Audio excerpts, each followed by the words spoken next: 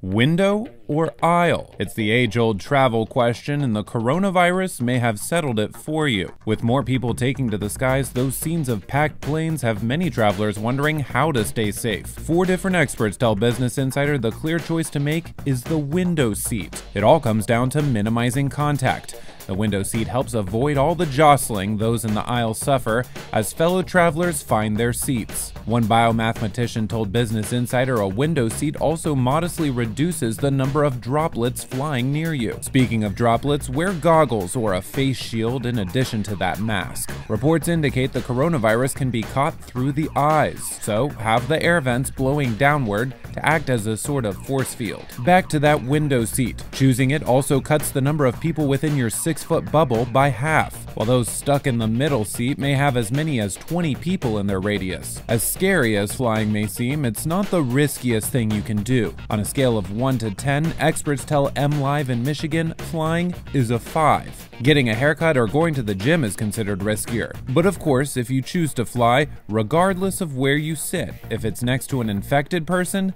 that's a problem.